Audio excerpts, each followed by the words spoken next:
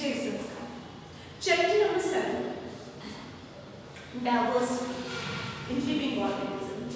We have discussed about plant. We have already discussed about certain simplest type of animal.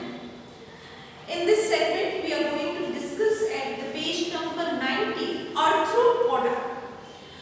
This is probably the largest group of animals. These animals are bilaterally symmetrical. Okay, bilaterally symmetrical मतलब left and right side જે છે એ સરખી હોય. Then segmented. Segment એટલે એક ભાગ હોય, અલગ-અલગ ભાગ હોય. So this is called segmented. There is an open circulatory system, and so the blood does not flow in well-defined blood vessels. The colonic cavity is blood-filled. Center નો જે part જે છે એની અંદર blood જે છે એ ભરાયેલું હોય. They have joint legs. The word arthropod, that means joint legs. Some familiar examples are frog, butterfly, houseflies, spider, scorpions and crabs. તો અહીંયા તમને કેટલા બધા frogના એના examples given છે. As you can see, butterfly છે bilaterally symmetrical, બે બાજુ સરખી છે. Joint legs છે, therefore they are called arthropods. Okay, body ની અંદર blood vessels well defined કરીને આપેલી નથી. Blood colonic cavity ની અંદર present છે. Next is mollusca.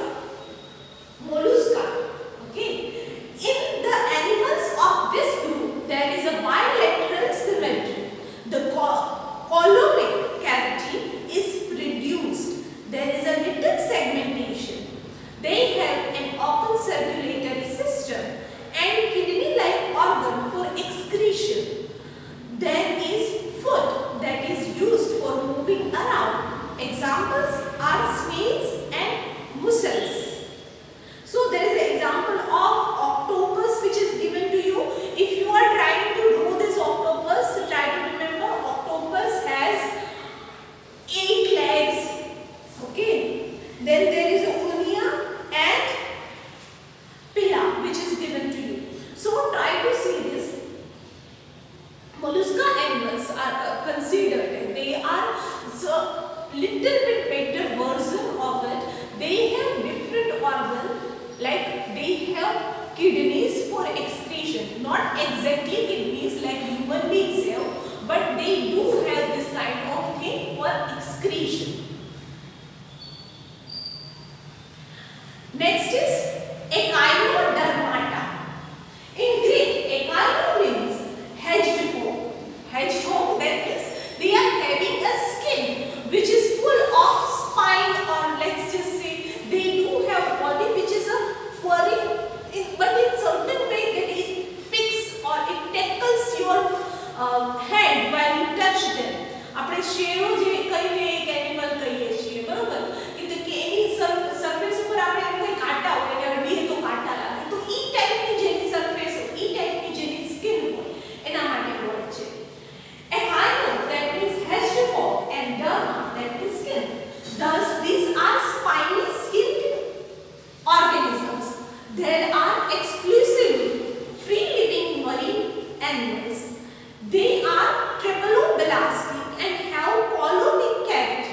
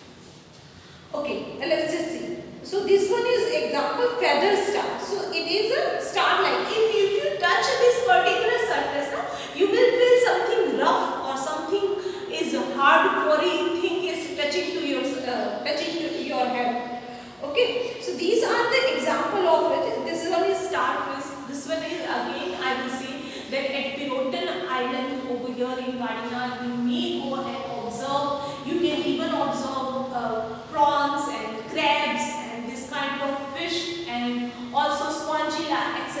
You can observe those things. Next is Protochordata. These animals are bilaterally symmetrical, triplodolastic and have a collar.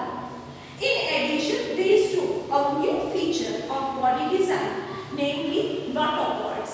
So till the time we haven't observed that any animal has this cord kind of thing. Cord is what we do have a spinal cord. The back ni andar apne ek single line ne je observe kariye apna body ni back ni બે part ni andar divide કરીએ. That single line is called spinal cord. So these animals do have a cord which is called notochord. The notochord is a long rod-like support structure called tendon string that runs along back of animal, separating nervous tissue from the gut. It provides a place for muscles to attach for ease of movement. Protochordata may not have a proper notochord present at all stages in their lives or for entire length of the animal. Protochordates are marine animals. Examples are Balangolosius, Herdmania and Ankylos. Okay. So over here a single figure is given to you. So આપણે આ animal માટે એવું કહીએ છીએ કે જરૂરી નથી કે આ નોટોકોર્ડ્સ જે પ્રેઝન્ટ છે એ એની એન્ટાયર લાઈફ સ્પાન માટે હોય.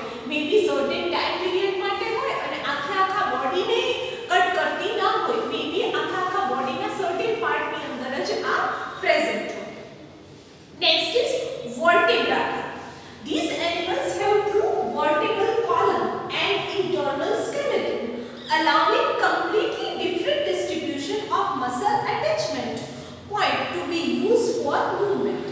Vertebrates are bilaterally symmetrical, triplodolastic, columnar and segmented, with the complex differentiation of body tissue and organ.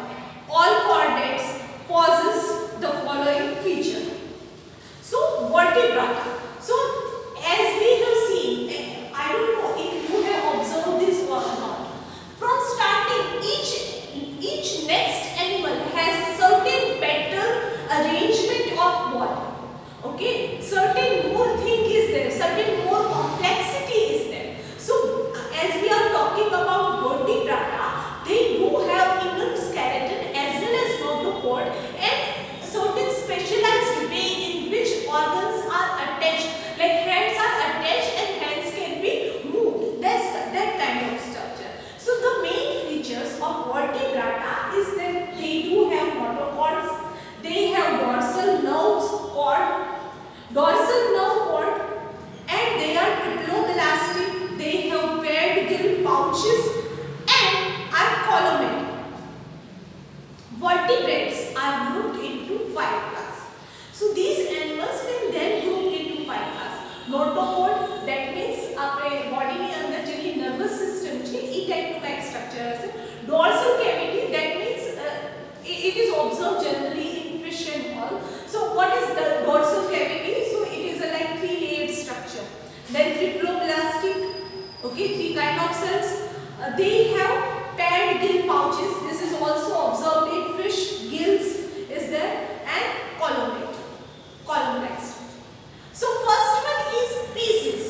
So if you have ever observed horoscope or something like that, you observe piece that is a name for fish. Okay, there are fish which are exclusively aquatic animals. Their skin is covered with scale plates. They obtain oxygen dissolved in water using gills. The body is streamlined and the muscular tail is used for movement. They are cold-blooded and their heart have only 2 chambers, unlike 4 that human have. They lay egg. We can think of many kinds of fish, some with skeleton made entirely of cartilage, such as shark, and some with a skeleton made of both bones and cartilage, such as tuna and rock fish. Okay. So pieces. Fish की बात करें, we know that they are cold-blooded animals because warm blood ना हो human region because in water ની અંદર survive કરે છે તો એક तुक्को न्याથી પણ તમે લગાવી શકો. They do have only two chambers in their heart. Okay, they have gills. With the help of gills, they are able to absorb the oxygen which is dissolved in water. Okay, they do have cartilage kind of thing and proper bone skeleton kind of thing, or do rohu and other rohu kind of fish. They do not have this hard skeleton structure inside, cartilage inside them. They have very soft bones and etc. While if we talk about whale or dolphin, they do have hard skeleton inside, just like a human being. Amphibia. These animals differ from the fish in lack of scales. Scales body ઉપર ના હોય. Scales એટલે નાની નાની જે design હોય ને, basically skin ને સ્મૂથ ન કરતા એની અંદર થોડા થોડા શું કે એની અંદર થોડા થોડા કોલા બનાવે ને ડિઝાઇન કાઇન્ડ ઓફ, તો એને આપણે કહીશું. So they do lack scales. They in having mucus gland in skin. So they have mucus gland.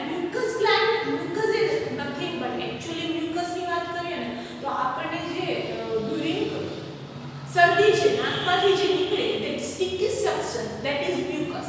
Okay, so what this mucus do કે આપણા breathing ની અંદર થોડું કંઈક tiny hair આવી ગયો, કોઈ dust particles આવી ગયા, so this dust particle will stick to this mucus and protects the windpipe of our human body. Okay, so we are talking about that. But in certain animals, if you observe them, their skin is so shiny. Okay, for example, certain example of toads or frogs. Okay, they do have this shiny skin. That is because of the mucus gland. And three-chambered heart. Respiration is through either gills or lungs. They lay egg. These animals are found both in water and on land. Frogs, toads, and salamander are the same example. So these are the same example of amphibians. Okay, you can draw whatever the figure you like the most. Okay, so these are an example of salamanders. They are able to lay egg. Generally amphibians, that means they are able to survive inside the water as well as the outside of water. Next is reptilia. These animals are cold-blooded, have scales and breathe through lungs. Scales હોય ને સાપની skin ઉપર તમે જુઓ ને તો તમને એક design ટાઈપનું દેખાશે કે એને સ્કેલ્સ કહેવામાં આવે છે. Okay, while most of them have three-chambered heart, crocodile have four heart chamber. They lay egg with tough covering and do not need to lay their egg in water. Unlike amphibians, snake, turtle, lizard and crocodile fall in this particular category. So these are the example of over here there is a flying lizard, there is a snake, king cobra, there is a chameleon, there is a turtle, household lizards. These are the example of reptilia. Okay, so cold-blooded animals again, they do not require to lay their eggs inside the water. Before species and amphibians both require to lay their egg inside the water. Now the last one, mammalia. Mammals are warm-blooded animals with four-chambered heart like humans. They have mammary glands for the production of milk to nourish their young ones. So જે particular mammalia gland ની અંદર જે કોઈ બી animals ને આપણે consider કરીએ, so they